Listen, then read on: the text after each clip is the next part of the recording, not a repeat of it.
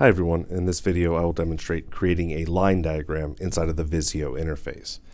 So here from the Project Explorer, select the project that you want to work with, and then down in the Files tab here, double click the Visio file.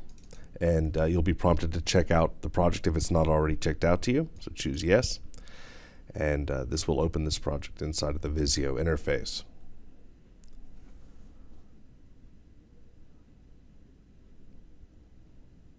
There's the project editor, and that is now minimized, and I'm going to click the line diagram tab here on the bottom, and this is the page that this video will focus on today.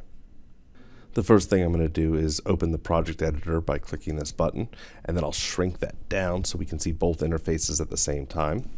I'll go ahead and collapse this list and then expand the room that I want to pull a product from, and in this case we'll just select this product, drag it over, and drop it directly on the drawing page. And what you'll see here is the default shape that will drop for a product if it has a thumbnail associated with it. In this case, we have an image here. Notice that it lists the manufacturer, the model, and the component ID by default on this shape. And where the shape came from, if I click over here on the Shapes tab and expand the schematic and line shapes, this happens to be the line image shape. If a product does not have an image associated with it, just a simple line shape will drop, which is just a little white box that will list the manufacturer, model, and component ID. I'm going to go ahead and double click this product to open the specifications for it. And this is the image that drops by default on a line diagram page.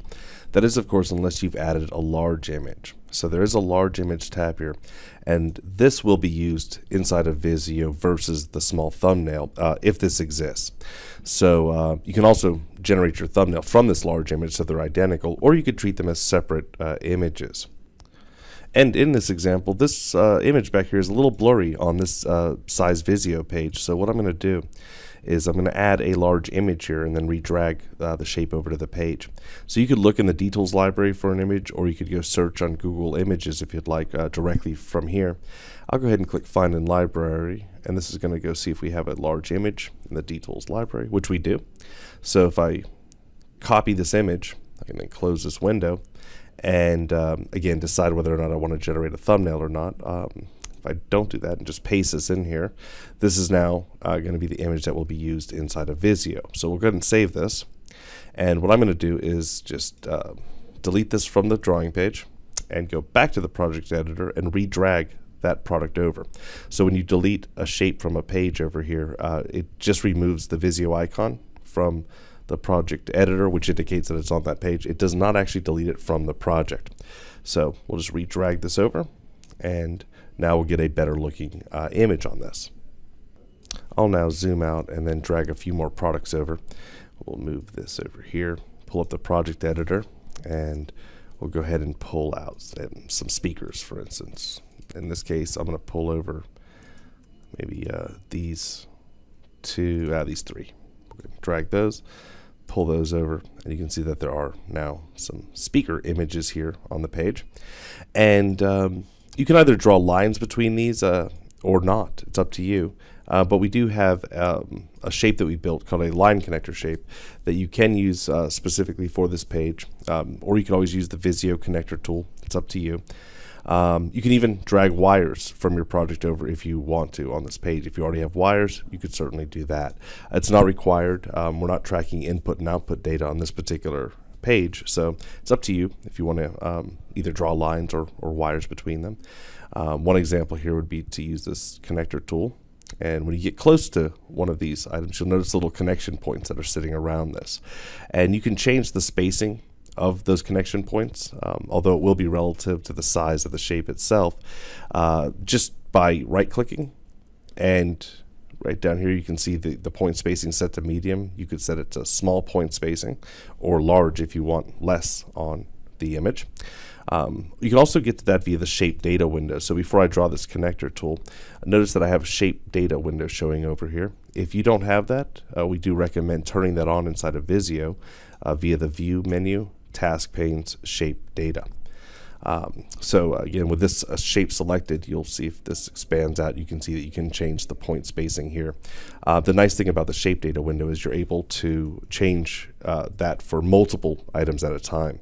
So if you select all of your shapes and then go to the shape data window. You could set them, say, to all be small point spacing versus right-clicking and do it on a single item basis. But just to finish this example here with the connector, I'm going to get close to one of these connection points, click, hold, drag away. When you get close to one of these, you'll see it will glue to the connection point. And when you let go and go back to your pointer tool, you'll see that it drew a line between there. So you can certainly do that on the style page. If you'd like to use our shape, I'll show you where it is. There is a wire shapes stencil over here, and there is a line connector shape. So unlike these other wire shapes that are in the stencil, the line connector is not linked to any particular product in your project editor or in your catalog at all. You're not going to be prompted to add a wire to the project, where you would be if you were to use one of these wires. But what you will be prompted for when you drag this over is the subcategory or the type of wire this is. And this is looking at your subcategory list. So if you say it's an audio wire, for instance, and hit OK, what that will do is just put the text audio directly on this line connector. And you'll notice our default here has just an open-ended arrow. If you want to make any changes to that, you can. It's just a line inside of Visio. You have all these line options to change. And if you wanted to connect this again, just bring it up close to an object. It will snap to a connection point. You could then drag the other end and connect that wherever you want to on another shape. And of course, you can continue to drag over the shapes that you want to display on the style page. And when you're done, it may look something like this, showing a finished or completed line diagram. And that's how you create a line diagram page in Visio.